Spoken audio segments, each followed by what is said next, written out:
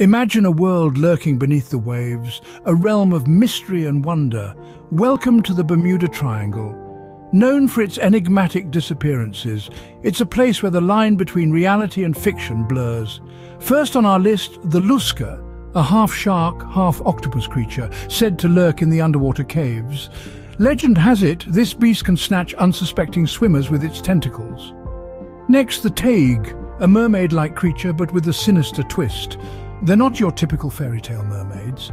These ones have a penchant for luring sailors to their doom. Then we have the sea serpent.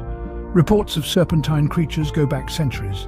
Some accounts describe them as 30 feet long, with humps like a camel.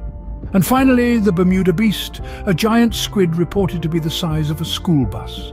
It's said to have tentacles strong enough to pull down a ship. Remember, these creatures are part of folklore, a blend of imagination and tales passed down through generations.